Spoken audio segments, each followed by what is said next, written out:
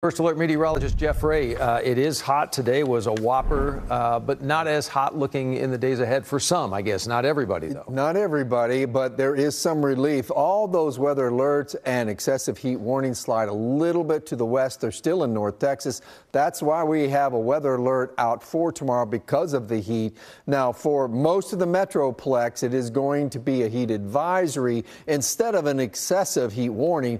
But you go into Parker Johnson County, there's going to be another hot day in store for almost all of North Texas. There's going to be heat problems, save for our eastern half, or eastern third at least, where we do have some relief starting to show up. Eventually, all of us are going to see some less in these hot temperatures, but a few days away from that. The high today, 107 DFW, one of the higher marks for cities across the state of Texas. It looks like tomorrow, 101, the forecasted high, at least for the DFW area. So again, some relief, a little bit less edge off that heat at least, but we're going to have these alerts, in fact, from noon till 9 p.m. tomorrow. Now, excessive heat warnings continue in our western counties, and temperatures there, they're going to exceed 105 degrees. The heat advisory for most of the metroplex. Highs tomorrow look like this, kind of to explain it. There is a weak front that's going to stall out over North Texas in the afternoon tomorrow. This is the hot side of it. You can see another very dangerously hot day. And then on this side, you see numbers a little bit lower, including in Sulphur Springs and Parrish. You're talking about low 90s.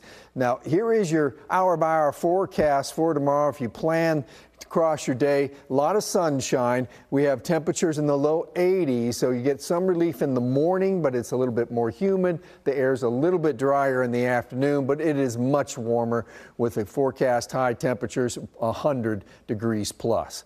You can make out in the vapor loop here, what we're seeing is this front coming in right there. So that's bringing in, yes, briefly higher humidity, but the cooler air as well. So as we take a look at this on the future cast, you're going to see this weak front stall over North Texas, and it's going to be here for a couple of days. And this again will be hotter weather on the west side of it, and we get that little bit of relief. Yeah, a little bit of relief. 101 tomorrow. But we will have actually a little bit better temperatures than that ahead. We'll have a couple more 100-degree days this week. I know a lot of people are in practice in the afternoon, and we're going to have temperatures by the weekend upper 90s. I wouldn't say that's cooler weather, just a little bit better.